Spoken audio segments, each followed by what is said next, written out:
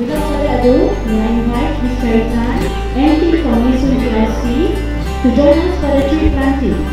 Accompanying Ms. Carrie, we have Mr. Nee Soon South Clean and Green Chairman, Mr. Chin Chen, representative from Agency of Integrated Care.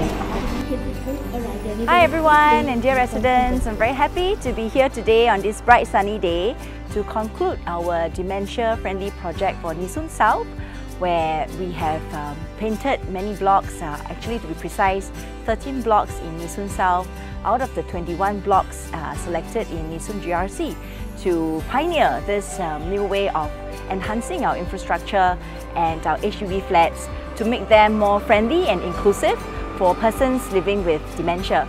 So for this project, you've seen that we've selected several primary colours as well as icons and symbols of Nee Soon, including the rubber tree, the pineapple, and I think we have a fish to signify the aquarium that used to be around the estate.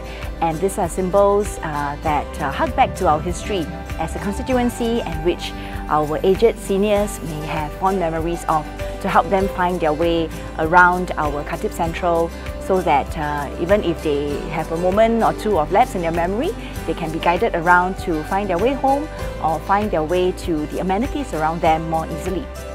So I'm very happy to have inherited this project that was started by Dr. Li Biwa in Nee Soon South, and in Chinese we have a saying called 前人种树，后人乘凉, and literally I'm here with our residents today to benefit from this project that she started.